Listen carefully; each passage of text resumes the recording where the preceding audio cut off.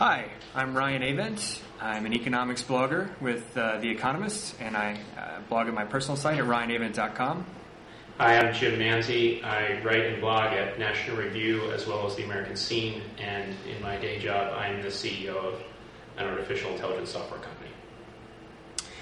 And we're here today to talk about some recent work that Jim has put together at National Review and in The American Scene, but most recently at Cato, on the subject of global warming. And Jim, can you just, I guess, give us sort of a quick summary of what your position is on warming?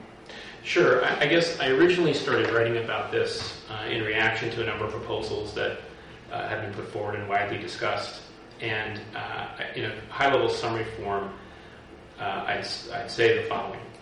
That it's pretty clear that CO2 molecules absorb and redirect shortwave radiation and not long-wave radiation, and therefore, all else equal, the more you put in the atmosphere, the hotter it's going to get.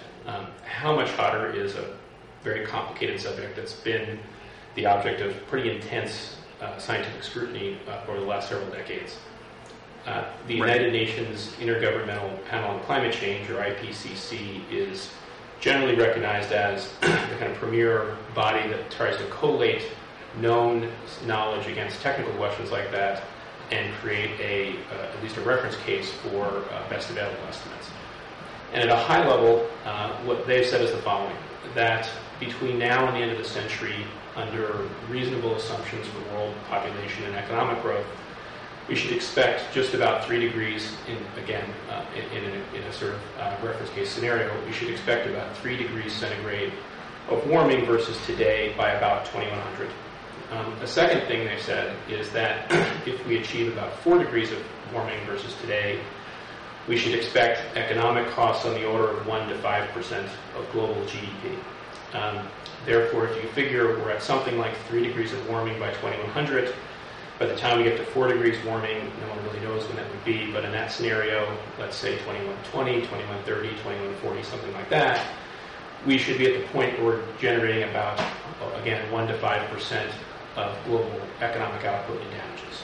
And I think that this is really the central problem for the advocates of aggressive programs to immediately abate carbon emissions, which is that while money is not the measure of everything that matters in life, losing on the order of 3% of economic output something over 100 years from now doesn't comport well with a lot of the rhetoric of Manhattan being an underwater theme park and so on. Now, I think that you make a good point about the sort of gap between perceptions of Earth hanging in the balance and things like that, and sort of what the actual numbers say about the potential economic costs to warming. I mean, it's not particularly not in the next few decades. We're not looking at total collapse. At the same time, I think one source of criticism that people have made of your plans, from the left at least, is that doesn't mean that we shouldn't take action, and that doesn't mean that there aren't still considerable risks that need to be addressed. And I think that's where, there are debates with you about your outlook for temperature and things like that. And Joe Rahm, I know, has been a big critic of yours on that point. But then you also go on and say that really we don't need to do things that a lot of economists and political leaders suggest, like a carbon tax or a cap and trade system. And I think that's one source of conflict over what you said. But let me ask you something else real quick while we're still talking about the outlook. Looking at sort of the models that Nordhaus has used, which I know you talk about his work, and he's sort of the expert on these models that discuss the interaction between economics and climate. He says, and let me see if I can quote this, that he uses the DICE model, right? And he projects that, like you say, there's a potential increase of 3 degrees by 2100, and potentially up to 5 degrees by 2200. But says that we can expect 3% of GDP to be the economic cost by 2100, and then potentially up to 8% by 2200. Now, obviously, when you're projecting out 150, 200 years, there's going to be a lot of uncertainty on either side. But do you want to talk about your view of the models and whether it's reasonable to say, okay, look, this is what we're talking about, and we can have confidence in this specific number? Gotcha. Well, let's see. There are a number of points you raised, all of them I think good. One is kind of where you started, I think, is 3% of global economic output is a gigantic amount of money. And right. So it normally would be considered an amount of money we want to go after, which is to say we would put in place programs that cost a lot of money if we could go get 3% of global GDP, which I think is a great point and we ought to come back to for sure. Okay. Second point, I think, is you raised or referenced the fact that in a lot of the back and forth in the Cato and Bound discussion, one of the points that Joseph Rahm raised was the idea that the factual assertion I just made, which is that the IPCC's estimates under reasonable scenarios for population and economic growth and therefore emissions should be about 3 degrees of warming by 2100. I don't want to necessarily try and go into that in a huge amount of detail here, although I'm happy to. I just kind of refer viewers, or whatever the term for podcast watchers is, to that discussion. I think that whenever, you watch one of these discussions, everyone's sort of got an axe to grind, and I wouldn't want to leave the impression that, one guy says this, one guy says that, who knows? I think that specific narrow question, what does the IPCC say about this subject, is determinable by fact, and I think that the IPCC is not infallible, but I'm pretty comfortable about what I'm asserting about what they say. The next point that you raised touches on a couple things, which is as we think about economic models that integrate environmental and economic understanding and make projections forward, how much confidence can we have in a specific point estimate, and what is the role of uncertainty? And I think we cannot have great confidence in any point estimate. That the fundamental factor to think about, I think, that underpins everything when we look forward to try and assess the rationality of various programs related to global warming is uncertainty. And it's what a guy named Martin Weitzman, who's a professor at Harvard, is a very smart guy who's real deep in the subject, has called cascading uncertainty. So if you think about it, in order to evaluate a proposed policy to address global warming risk, you have to make 4 sequential analyses. The first is you have to have an emission scenario. So to simplify a little bit, you have to have a viewpoint that says, I'm going to emit under this scenario for how the world's going to grow or not grow over time, this amount of carbon in 2008, this amount in 2009, this amount in 2010, out to 2200 or whatever. Second, you need a machine to convert that emission scenario to an estimated temperature change, which is a simplification of objective climate change.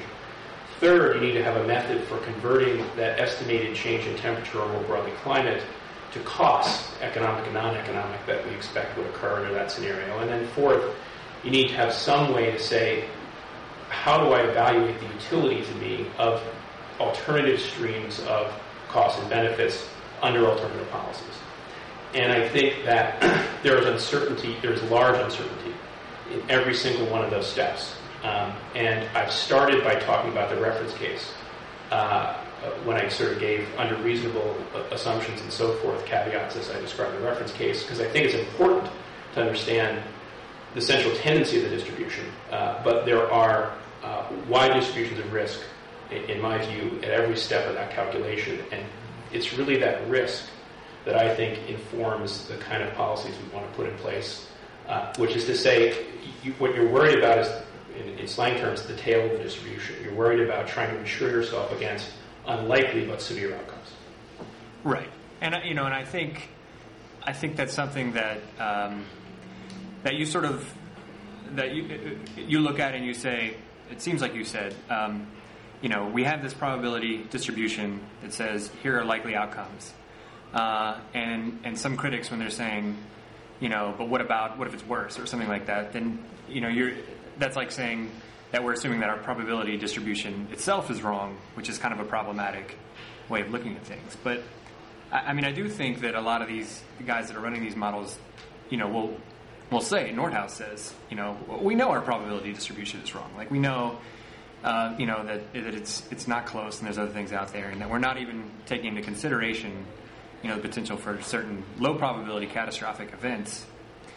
So, given that, is it not reasonable to? I mean, what's the reasonable level of, a sort of insurance policy that we need to pay for, or should we come back to that later? What do you think? Well, I think that is kind of a central question, and we'll probably come at it now and come at it later in a couple different ways. I guess the place I'd start with that is, if you think about the first step of this, which is estimating how the world economy is going to evolve over the next 100 plus years, I think the IPCC is pretty sensible. And they actually don't say, look, this is what we think is going to happen. They just lay out a set of scenarios, and they have about 35 of those scenarios, and 6 of them they call marker scenarios, which are meant to represent broadly a spectrum of plausible scenarios by which the world could develop. And you always need to be careful to say, is the answer I'm getting to reasonably robust against these different scenarios? Then when you get to, okay, given an amount of carbon emission I have, or more broadly GHG emission, what is the amount of warming I can expect as a function of that emission or emissions path? And this has been, when you talk about global climate models, this has been the subject of enormous research. That distribution from the time of the Charney Commission in 1979 through every IPCC report over the last 20 or so years has always centered about what's called a climate sensitivity of about 3 degrees centigrade, and it's at a range of kind of 1.5 degrees to 4.5 degrees centigrade.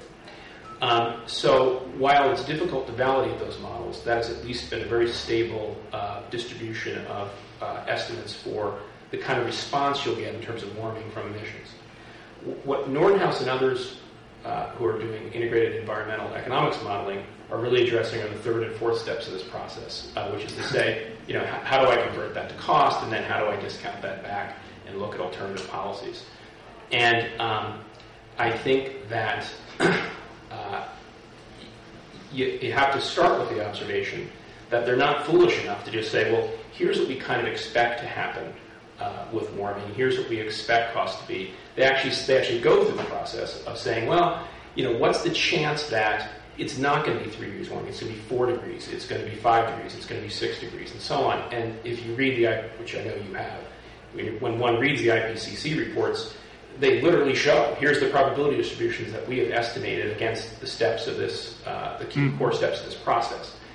And so, unless one wants to say, I'm challenging the work that they've done in building these probability distributions, when you work through the economics modeling to say, to move beyond what I was talking about, which is just the raw numbers of, look, here's what we think it's going to cost, here's what we think the warming is going to be, but all the way to how do I evaluate different policies, the guys like Nordhaus and the EPA and others who've done that modeling have used those probability distributions to create expected values. So they've said, we think there are these odds of warming being this much worse, these odds of warming being that much less bad than expected. And so that's what I mean when I say, when you work through that math, you come back to numbers that make it very difficult to justify on an expected value basis, not just on an expected basis, the costs, at least as I see them, of implementing aggressive abatement. So what you're really saying is there is some risk that probability distribution or those distributions themselves are wrong. That's not a crazy risk in my view. I mean, this is the essence of Weitzman's argument, who's widely cited often in this debate, that we don't know with certainty that those probability distributions are correct. That's always true for any probability distribution, but in this case, it's sensible to say that's a real worry. I think there's real substance to that part of the argument. However, you then are in a situation of saying, I can't quantify it. I don't have an analytical way of scoping this risk because it's uncertainty rather than risk. And you then have to make a lot of judgments about what do I want to invest today or what do I want to give up today to help protect myself against that non-quantifiable risk. Right. Well, and I know, and that's a dangerous path to go down. And you don't want to just say we're going to spend any amount of money to forestall these potentially catastrophic events that we have no way of analyzing how likely they are. the same time, I mean, I think it's probably reasonable to say, given that, these risks are out there, it should at least bias our actions, toward perhaps being more aggressive than the optimal case, and that doesn't have to mean that we adopt, something along the lines of the Stern Report's recommendations, but it might say that that Nordhaus recommendations, if we look at the conditions under which we're able to sort of do this carbon policy regime, and it doesn't make sense, we still might want to go ahead with it because we know there's this risk out here. You know what I mean? I do, and I certainly advocate a number of policies that if we knew for a fact warming and its costs would be at exactly the midpoint of our expected distribution of warming costs, could not be justified. In other words, they were purely justified in order to help us try and quote-unquote insure ourselves in the event that we were in a very unlikely but bad situation due to global warming. And I think that one of the ways... Sorry, I don't want to cut you off. So I was just going to ask you to repeat that. I didn't get it. Sorry, I was agreeing with you in concept.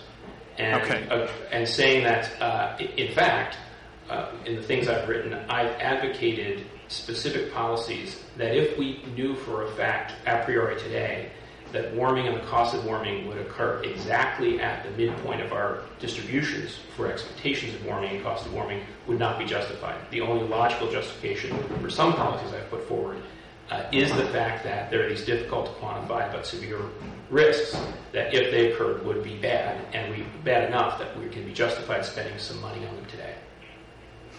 Okay. All right. Well, you mentioned a second ago that in looking at sort of these probability distributions of potential effects and potential costs, that the aggressive abatement strategies aren't justified. And I think that's one thing that I think is troubling to me about some of the arguments you make, is that it seems like you are following along, say, with what Nordhaus would say, and then in seeking to sort of argue against something like a carbon tax, you begin bringing up these aggressive abatement strategies along the lines of what Al Gore or the Stern Review have suggested, which involves a lot more abatement, much more rapidly, and sort of a price of carbon that would be, 10 or more times higher than what Nordhaus has recommended. And I think what model or what policy choice you're suggesting is, has a lot to do with whether or not it's going to be worthwhile.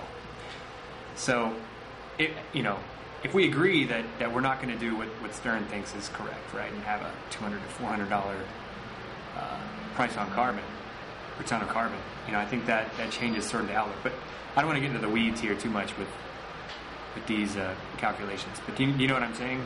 I know exactly what you're saying. So what I'd say is the following. That moving from using the IPCC data as kind of a starting point to now what you're referencing, which is Nordhaus and others, but we can focus on Nordhaus because he's, I think, such a clear writer. His analysis of that and other related data. Nordhaus is a professor of economics at Yale who leads a modeling group that's spent a long time trying to evaluate this question of what is the present value of alternative policies to address global warming risk.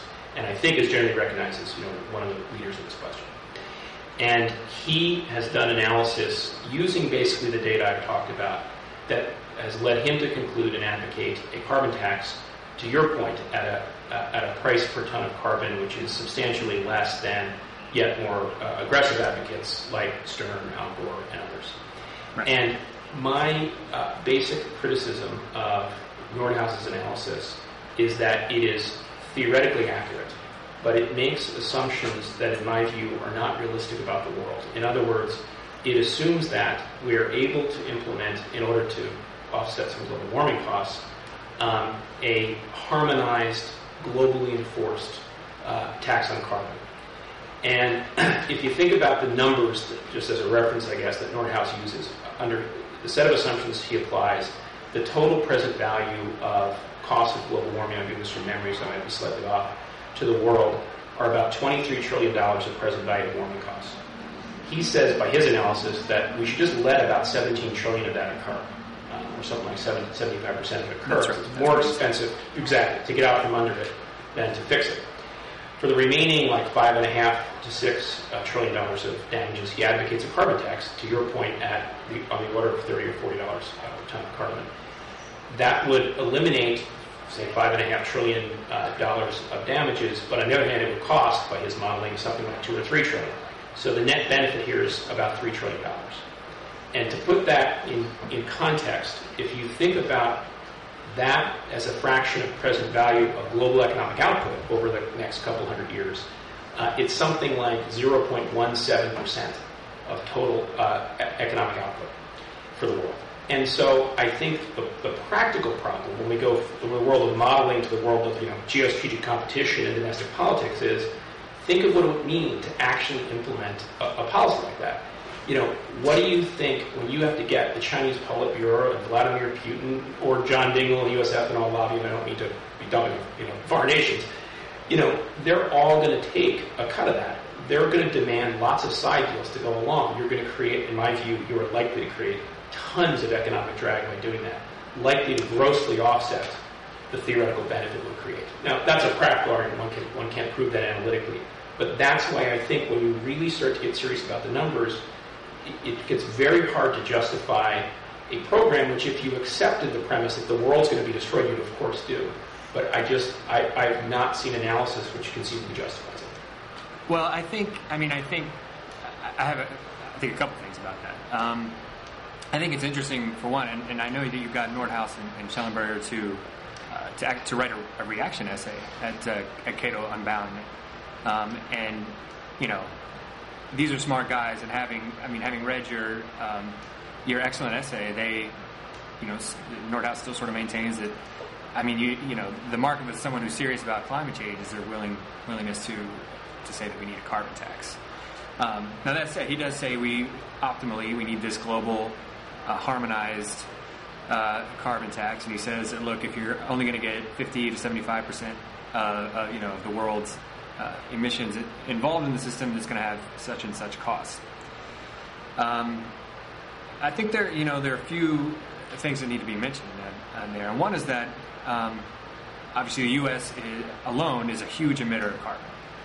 We emit something like 22% of the world's carbon, and so even if it was just us making these measures, that still could be potentially a significant reduction in emissions, and it might buy time for us to sit down at the negotiating table with people like Medvedev and China and all these other participants. Now, I also think that you don't want to. The actual game that we're playing in terms of negotiations doesn't necessarily have to be a huge one. If you talk about sitting down at a table with the U.S., with Europe, and with China, you have three players there, and that's well over, or not well, that's about 55% of global emissions.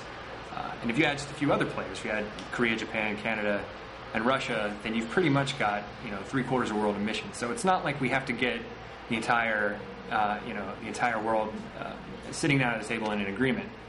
That said, obviously there's going to be deals that need to be struck, and we sort of saw this even just in the United States Congress when Lieberman Warner was there. It's some of the things that had to be thrown into the mix in order to get something into consideration, and that potentially could add some drags to the economy. But I thought it was interesting in something you wrote recently that you compared the potential for these negotiations to the recent failure of the Doha round of World Trade Talks, and I thought that was interesting because if you look at sort of the success that GATT and then the WTO have had in reducing trade barriers over the last 50 to 60 years, if we could get that kind of success with emissions, I think we'd all take it. And the WTO is a really impressive international organization in the sense that it gets countries like America and China to sit down and give things up.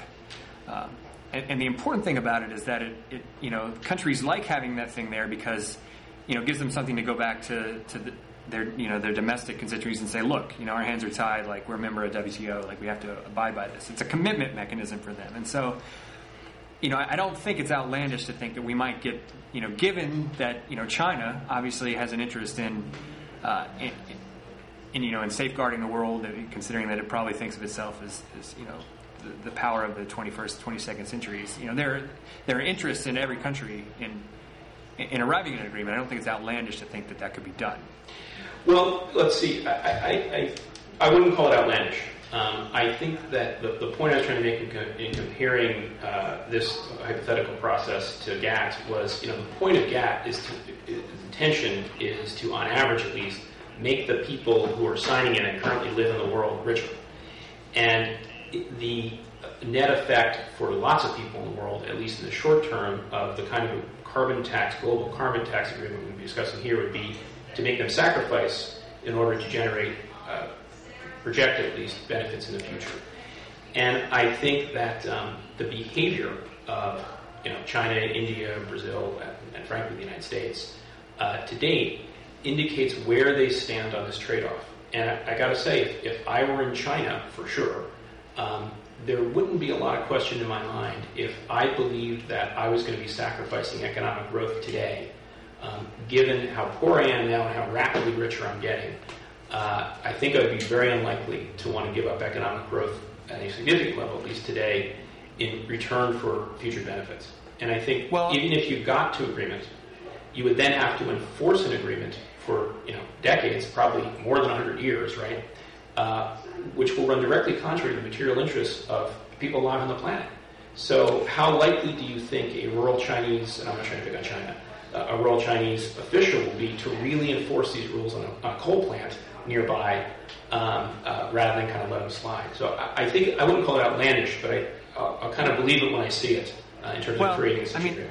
I think there are enforcement questions also with trade, and one of the things, the WTO is it has institutional means to sort of address some of these things, and we constantly hear that happening, right? The United States and China filing grievances against each other, and these are heard and sort of resolved. So I think there are ways to develop institutional structures that might facilitate all this. But you said that when you're, at least theoretically, when you're reducing trade barriers, you're making the country better off. Whereas with reducing emissions, there's going to be a cost there. And I think we have a tendency to overstate those costs. And let me give you an example. If we talk about the $30 or $40 per ton carbon tax that, say, Nordhaus says would be optimal, we're talking about something along the lines of a 9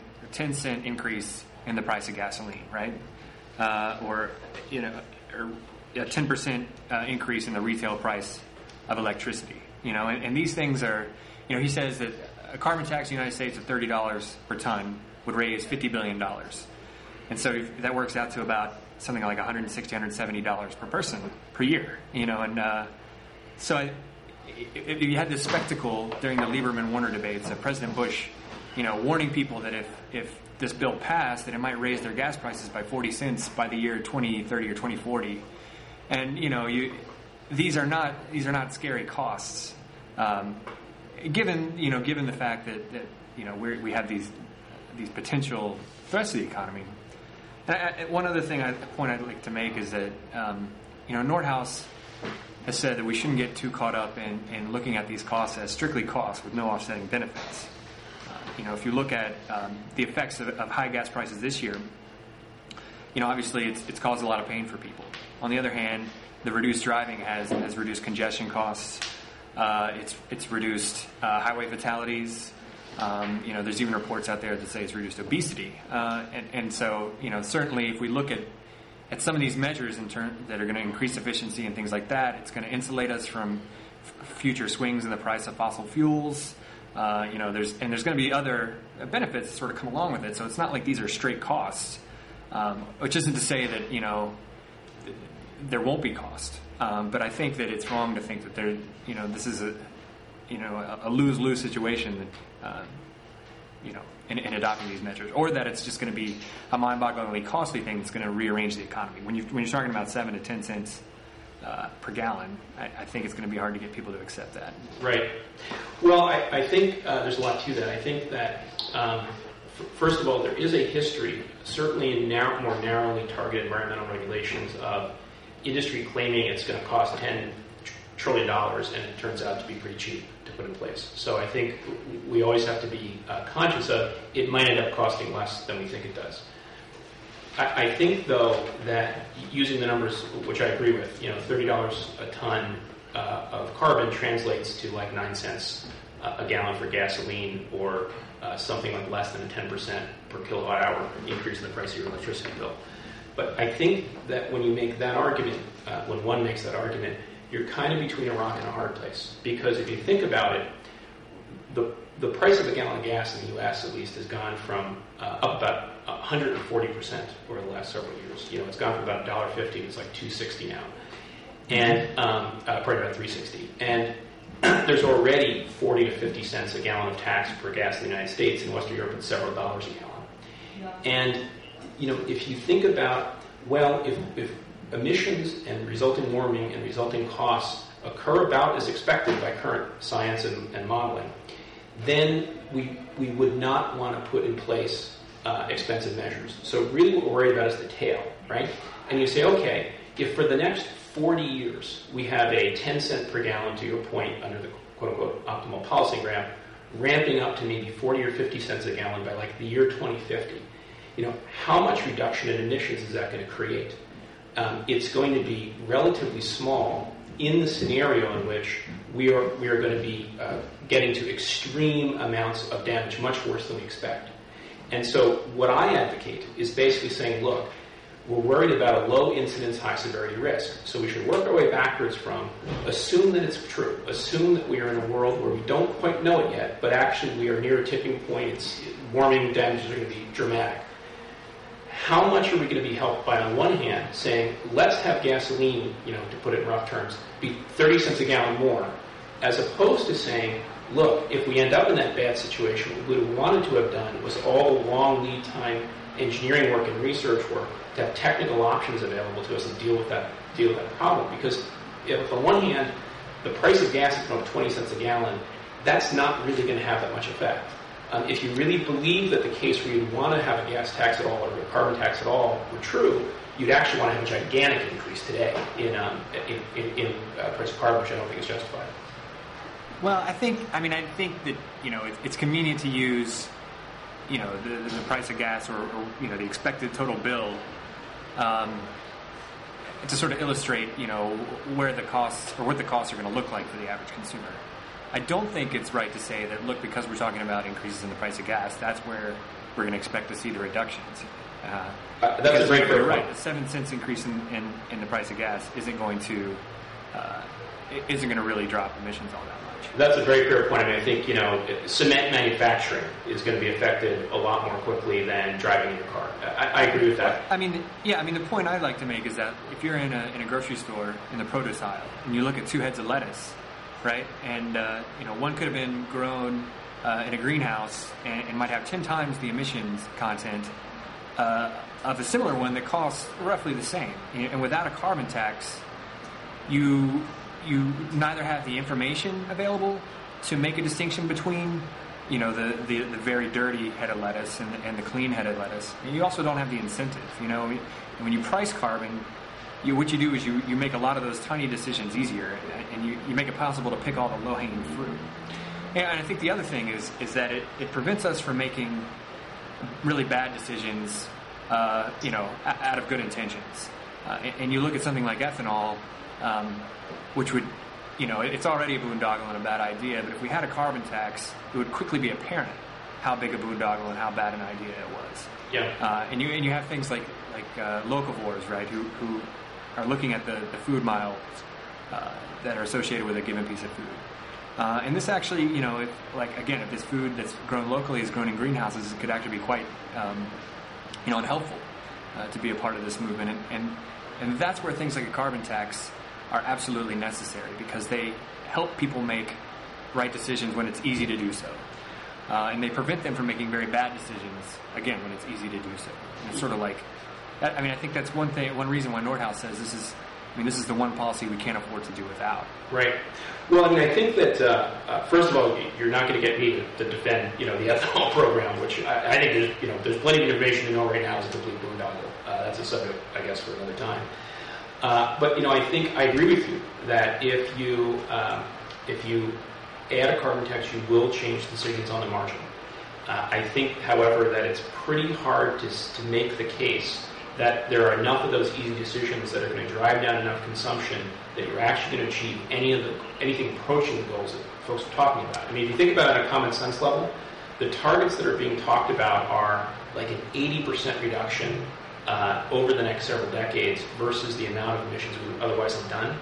And the problem is about 85% of the energy in the economy is generated through fossil fuels. And so it's going to be incredibly expensive to squeeze more than marginal amounts of that energy out. In a sufficiently bad emergency, it would be worth doing. But I think it's very hard to make the case that you can find enough of those buying lettuce and in the supermarket examples to drive enough energy use out of the economy to make that work. Certainly, I'm not sure I agree with that, though, because, it's not that we are necessarily reducing consumption. It's that we would be shifting consumption, and I mean, it's unclear to us at this point how many decisions out there are being made where people are roughly indifferent between, one or another. And so, if you get people making a decision that has some information involved about carbon content, and the market goes off optimizing in that direction rather than in another direction when there's no information about carbon involved.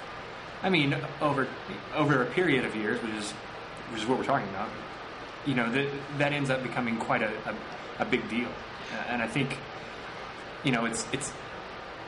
I think it's wrong to think, like Stern and like Al Gore say, that what we need to do now is have this huge rush to drop consumption. What we need to do is shift consumption decisions on the margin away from carbon, so that we can let the market work and sort of optimize in millions of different ways over all these different transactions to make it work. And if you don't have that carbon information in the price, then there's no hope of doing that.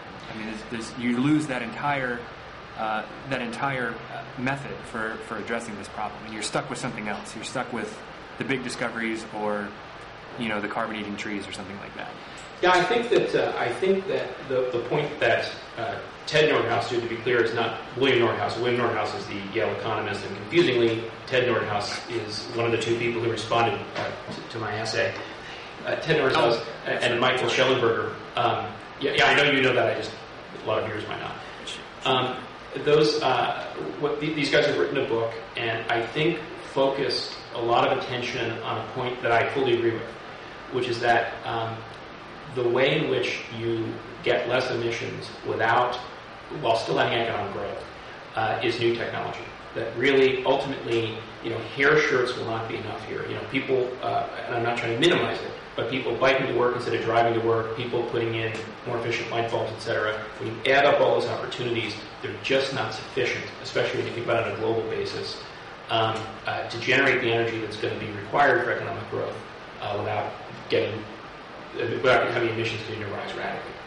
And so I think that any way you slice it, technology is required to accomplish the things you're talking about. And I think the problem with using a price signal to force that is that fossil fuels are, without considering all these externalities we're describing, are so profitable versus alternatives. And now one can make the argument the externalities are so severe that we need to basically force people to drive people to make different decisions with pricing.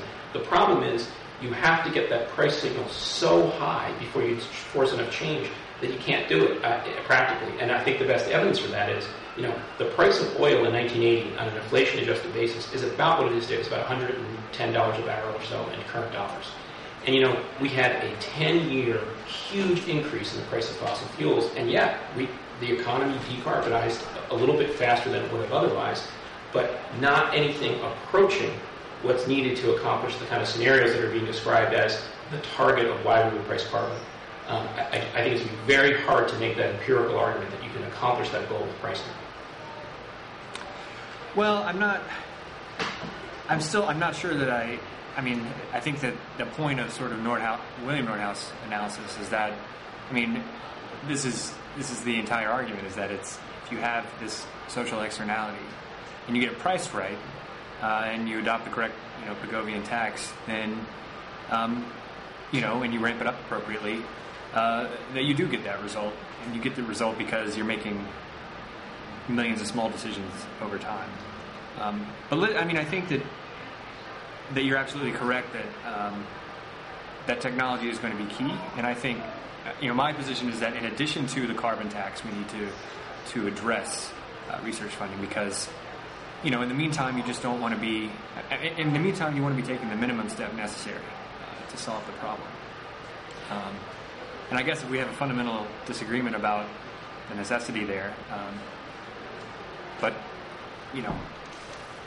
I think that the, as you say, with regards to the IPCC climate scientists, when they're sort of confronted with the population or the probability distribution issue, like these guys aren't stupid. It's not like it hasn't occurred to them, and yet you do see, most people in economics and politics talking about the need for a carbon tax, and I think there's a very good reason for that. Is that that's the easiest way to pick the low-hanging fruit and to prevent us from making big decisions that, like ethanol, that are going to come back and bite us.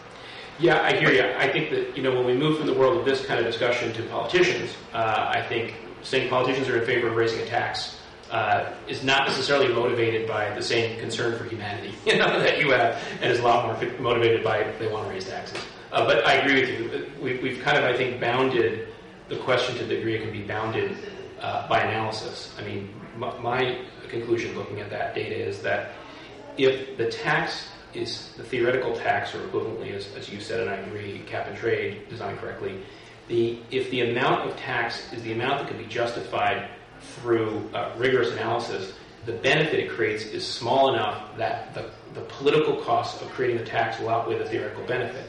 If it's big enough so that those theoretical benefits are large enough to outweigh those political costs, that you have so outsized the price that you're going to destroy value that way. I just don't see where you find the practical solution of a tax which is at a level that is both justified theoretically and can overcome the cost of political drag. But that embeds all kinds of political and value judgments. It's not purely analytical. I mean, we can agree to disagree on the effectiveness of $30 per ton carbon tax. But I will also agree that the government can obviously make some great investments in technology that are going to facilitate this process. I mean, the easier it is to substitute away from dirty technologies, and that doesn't just mean power generation. It means automobiles, light bulbs, all this stuff. The less costly any sort of carbon pricing policy is going to be. So that's obviously something that we might want to look at, especially considering the sort of knock-on effects you get from research and development in general, and that's obviously something that's good for the economy. Stipulating that disagreement about pricing, I mean, do you want to talk about sort of your thoughts on the technology issue? Or? Sure. I mean, the general philosophy I've put forward around that question is that the correctly bounded public purpose that the government ought to be serving as opposed to markets should be trying to stimulate the development and fund, actually, the development of technology that serves to either help us predict or blunt the overall effects of warming and the damages it creates, and that serves that social purpose, as opposed to the government trying to execute what is really just industrial policy by another name and make bets about where in the economy we should be accelerating decarbonization. So, for example, better climate models, research into how you change the reflectiveness of the atmosphere or surface of the earth, etc., are all, to me, legitimate uses of public money, and I think advisable as an insurance policy against low probability, high severity outcomes. I think that the government doing things like, as John McCain has proposed, offering a prize for someone who can develop a better performing auto battery is not a good idea, because the economic returns to anyone who can build that are already so high that it's not a smart use of money. And I think the history of the government trying to do things in the last energy crisis, like the large-scale Boeing wind turbine program or the Exxon shale oil program, is that political allocation of resources tends to be pretty ineffective. And so I've advocated spending on the former category, not the latter category, which in crude terms I think ought to be single-digit billions per year by the U.S. federal government. Now, in the response by Nordhaus and Schellenberger at Cato Unbound, I think they made an interesting point that we have a lot of technologies that are currently available that could make potentially a huge dent in emissions, and the problem is not necessarily discovery; it's the deployment. So we have effective windmill technology now, and what's needed is deployment of these windmills and the construction of a better grid that will allow us to move massive amounts of power efficiently from the plains to the East Coast and things like that. We can electrify the automobile fleet and build a lot of transit, provided that we're willing to to make these expenses and things like that. That doesn't seem to be the angle that you seem to be taking. That you don't think we need to be spending money on deployment so much as sort of on the workshops where people, I guess, well, tell me where you think we ought to be spending the money. You don't think it's on deployment, I guess, is what I'm saying. Yeah, we're obviously speaking at a pretty high level of abstraction here. To the point it's almost cartoonish, and I say markets, and there's an alternative that says government, and to put it mildly, it is not a completely understood relationship, in my view, over the history of the country, how investments in infrastructure and moon landing type programs relate to subsequent economic growth. So, I've laid out a set of philosophical principles. I can certainly see an argument for there's a specific piece of infrastructure spending that is analogous to highway building or to railroad rights of way in the 19th century, such as you could argue there's a legitimate government purpose.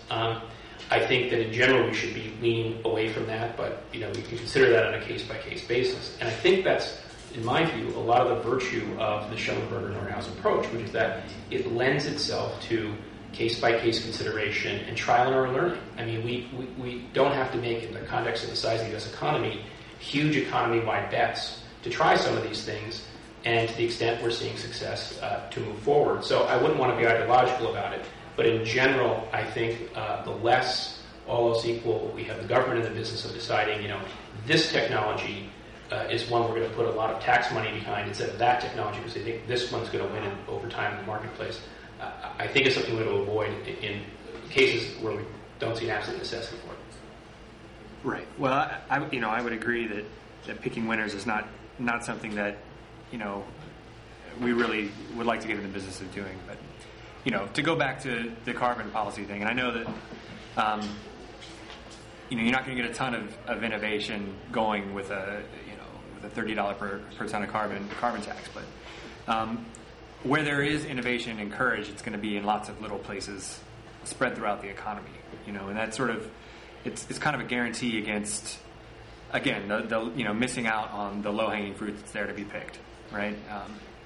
And it's hard to say how that might manifest itself, but if there are easy things to be done, that's going to be one way that we're going to find them. Yeah, I think no rational person would disagree with what you just said.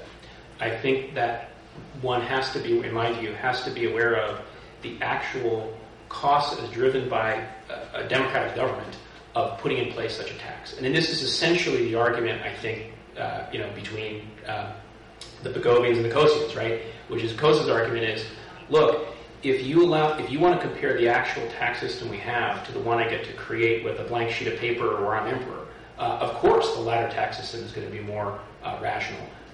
But when you think about what's going to really happen to put in an incremental carbon tax, what are the compliance costs going to be?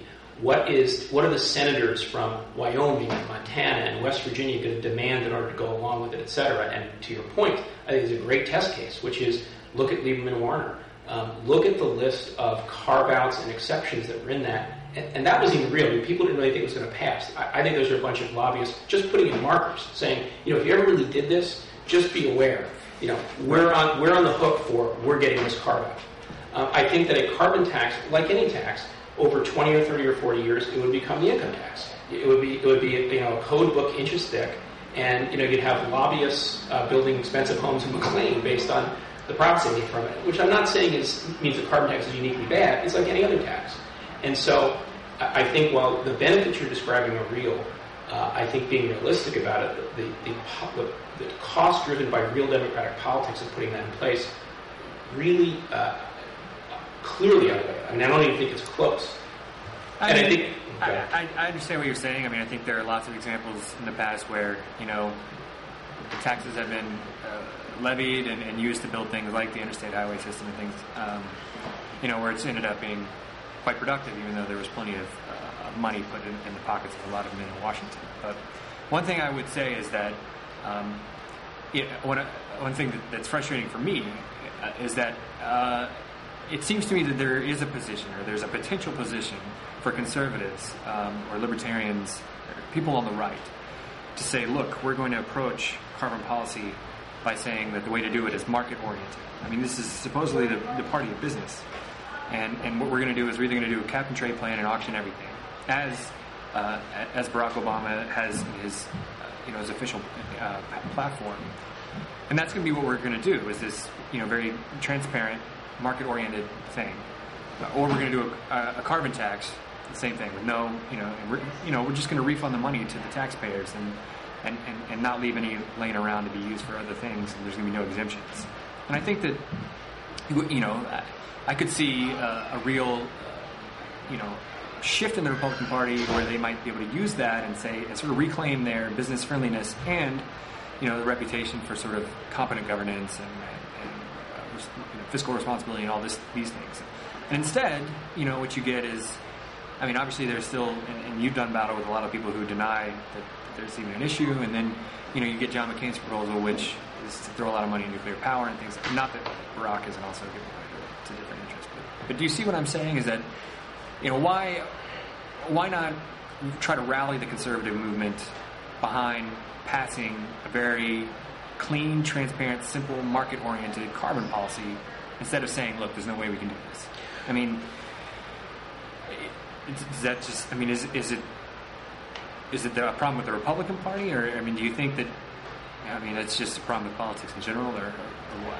Well, let's see. I mean, first of all, I've as a brief comment, I've been attacked a lot more from the right than the left, to be honest, on the things I've put forward. I've had Rush Limbaugh attack me, at length by name a couple of times at least on his radio show. It's not a show I listen to, but 15 million people do, so that was a lot of fun. I think that the following things are true. Part of the reason that the primary function of markets is to set prices in conditions of extreme uncertainty. And while one could argue you're using the market when you create a carbon tax or a cap-and-trade system, and I agree to an extent you are, what you're not using it to do is its primary function, which is to establish what the price is. And so I think that right now, John McCain has advocated very publicly, a cap-and-trade system. I agree with you that a rational actor would want to have if you're going to have a cap-and-trade system, you ought to auction the permits rather than give them away for reasons I don't need to convince you of. I don't know how realistic it is that if he were president, I wouldn't try to handicap the politics, that he would actually have higher or lower odds of having that put in place one way or another than Barack Obama. But certainly the guy running for president in the Republican Party is advocating a cap-and-trade system. My view is that there are a lot of scenarios for how it might play out politically over time. I think it's possible that who's ever elected president, there will be a big push for it. When and if that happens, I think there's an opportunity for Republicans in Congress to push back against it. I think that they may or may not win if that happens. I think, therefore, there might be a cap-and-trade system put in place in the United States. I think if there is, it is likely either to function as it has so far in Europe, which is not really to push up the price of carbon much, or if it does, it'll create a big economic bite that people can run on rolling it back. And I think that the reason why the dynamic would work that way is not Republicans or whoever, the right, being kind of pig-headed about it. I think that when you really work through the costs and benefits of it, as I've argued already, and I won't try to repeat my argument, it just, the costs are substantially greater than the benefits. And I think that's like gravity. That will create a political constituency, and in my view, rationally grounded one, which will, over time, constantly push against this, because I think the facts are on the side of the argument that it's not a good idea. It creates a benefit, but its costs are just too high. Well, I mean, I think that's possible. I think that it will. I mean, it's going to attract all the things that government attracts. But I think when you're talking about something in the neighborhood of $50 to $80 billion, that's going to probably have. I mean, it's not going to be a huge impact on household budgets, and very well, it's something that people can tout and go back and say, look, this is what we're doing to secure our energy supplies, and this is what we're doing to fight global warming. I mean, I think that's something that could be potentially very politically powerful. But I think one other point I'd like to make, and then we can get more toward wrapping up here, is that in the absence of a carbon tax, where the default isn't going to be, sort of something like it's not just going to be something like your preferred policy choice, which is like a few $1 billion a year at a DARPA-like organization for research. It's going to be much, much more complicated, and you're going to see a hodgepodge of carbon policies from different states and cities and countries. You're going to see a lot of things that aren't as market-oriented. You're going to see people just sort of saying, no more coal plants, which isn't necessarily, economically efficient, but absent something better, absent a pricing policy, that's going to be their option. They're not going to, there's no national framework within which they can work. So I think if we're looking at things from sort of a very realpolitik standpoint, you need to say, here's the alternative, and it's not the optimal policy. It's very much a suboptimal policy.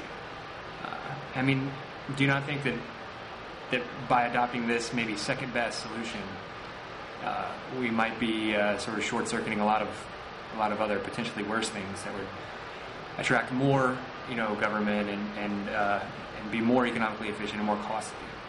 Well, I think your conclusion follows your premise. I think if one were to accept the premise that, but for having such a policy, we would have an even worse policy, then any rational person would be for it. I think it's not so clear to me that we would want to make the assumption that voters in various jurisdictions who, for whatever reason, are not passing this policy would vote for politicians who want an even worse policy. But we are seeing that, right? Like we're seeing, the Northeast and California get involved in these regulations. We're seeing Kansas not building coal plants. We're seeing, like one province in Canada has adopted a carbon tax, and other people are, Europe is involved in a cap and trade. We are seeing this hodgepodge of regulatory solutions and litigation. And financial markets, there's a lot of uncertainty, and so they're not willing to fund some needed investments. So, we are seeing that absent a national policy, we're getting all these different things. It's a kind of a big mess. Yeah, I think there's definitely some of it. I think that a lot of those policies, and I haven't gone sort of state by state or province by province, and they're still all in detail. I've looked at a couple of them in detail, and they are, the ones I've seen, and I think therefore a number of these, are assertions that by the year X, we will reduce emissions by year Y. And the costs haven't really started to bite yet. And I think that will be the test of, are we really faced with a hodgepodge of economically inefficient regulations, or are we faced with people making assertions about what future legislative bodies are going to do? And I believe that to be an open question. Well, we will see. It's been great talking with you, Jim. We probably should end this, but you too. No, this has been great. It's funny because one of the things that I've observed in this, generally speaking, the climate debate is, the distinction between people who intend to vote for John McCain versus those who intend to vote for Barack Obama is a lot less relevant than the distinction between people who are persuadable by facts, and those who aren't. It's one of the things I've always enjoyed about our back and forth, as well as those with others, which is we can agree to disagree and agree for a framework for getting to agreement, and I found it to be great. Well, I do appreciate what you've added to the discussion, and it's always interesting to hear your opinions, and certainly I hope you'll come around on a carbon tax, but we'll see. Excellent. So thanks. Thank you very much. Take care. Yeah, you too. Talk to you soon. All right, bye-bye.